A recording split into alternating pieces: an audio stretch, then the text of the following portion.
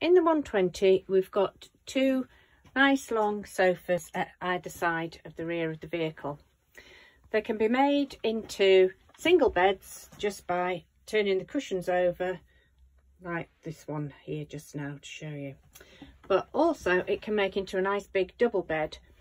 The chest of drawers just lifts out. It's sort of lift and slide because it sits into the holes, and there's also a press stud that holds the chest of drawers on that you may need to undo.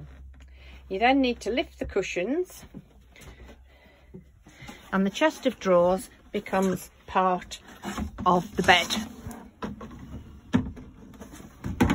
Okay. It slides right up to the front end, so you can still use the drawers, but it can't go past because the wooden ends retain it. So then you need to turn your cushions over so they're nice and smooth for you to lay on, and also so you don't have a lump in the middle of the bed. They're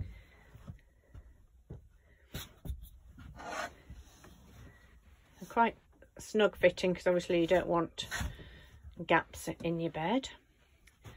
And then you pull out, it just slides along the rest of the base of the bed, and that section is filled in by the back cushions. Doesn't matter whether they go right up to the back or whether they're at the front. The 4 cushions fill in the gaps. That's it.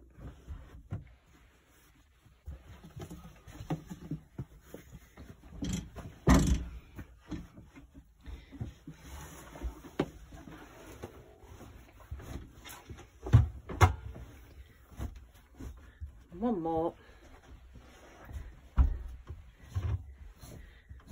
and Harvey's 6 foot, and as you can see you could easily fit happily on that. It's a very large double bed.